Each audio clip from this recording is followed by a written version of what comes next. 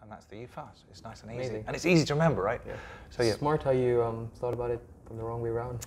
Yeah, well, reverse learning is one of the things that we do. It's one of the techniques, as you know. And one of the things I learned, I don't know if it's from De Bono or Buckminster Fuller, but it's always, first of all, try and do the opposite of what everyone's doing. Most of the time that will lead to nothing, but sometimes that will lead to a different kind of insight. It's almost, you're automatically going to get a different insight. It might be rubbish, you know, just because everyone is doing one thing doesn't mean that they're doing it wrong. It might well be that they're doing it completely right. But you know that you'll get a different insight if you force yourself to have a different starting position. One of the great ways you can do this is try and drive home a different way.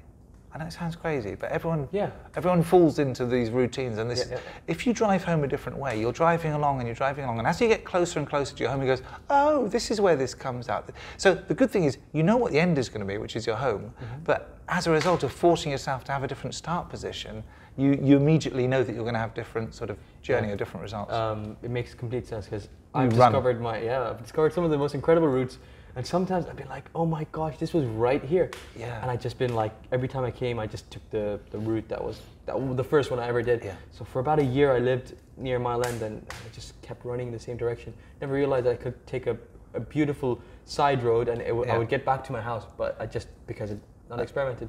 So what did cause you to do that experiment? Was it an accident or what happened?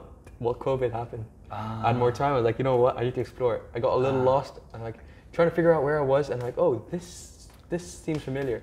And so when I was coming back from a lost sea kind of run, I found a new route. And that's so good. So something that De Bono talks about all the time is this idea of a provocation operation, putting yourself in a position where you're provocatively different or new or unusual. And then from that new and unusual start position, you'll end up getting home and discovering these wonderful things like another route. With geographical things, it's remarkable how often it all sort of clicks. Yeah, absolutely. You just go the same way. There's something just to generalize.